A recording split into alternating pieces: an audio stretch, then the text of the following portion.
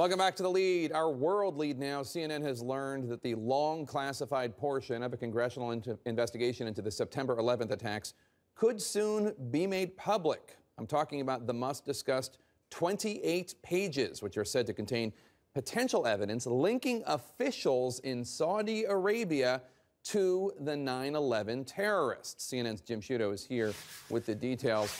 So, Jim, President Obama and the Director of National Intelligence, General Jim Clapper, both have said the documents should be released. How soon might we see them? Listen, as soon as tomorrow, you and I might be able to read this on a website from the House and Senate Intelligence Committees. I'm told that the redacted version, the intelligence agencies have scrubbed it to some degree, although I'm told to a minimal degree, is going to get to the House and Senate Intelligence Committees as soon as today. And tomorrow, once they get through their processes, it might be up on a website then. And it's going to be pretty remarkable. I mean, this has been classified for 14 years. It's incredible. And how do the families of 9/11 victims feel about this?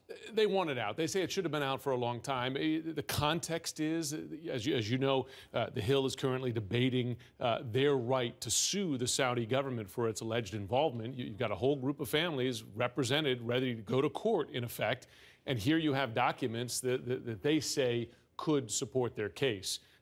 Listen, I've spoken to folks who've read these documents, classified until tomorrow, and we're all going to get to read them tomorrow.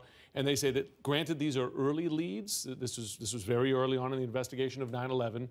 But it does show something about people tied to the Saudi government who had some ties to the 9/11 hijackers. Whether they knew what they were going to do, these are still open questions. And to be fair, the Saudi government has also been in support of this release for some time. I just spoke to a Saudi government official who said to me, listen, we're happy to have them out there. It's going to show the American people there is no there there. They're happy to have it out there, and they're releasing it on a Friday in July, the same day that Donald Trump is announcing his vice presidential candidate and right before the Republican and Democratic conventions. In Washington, could those events possibly be tied?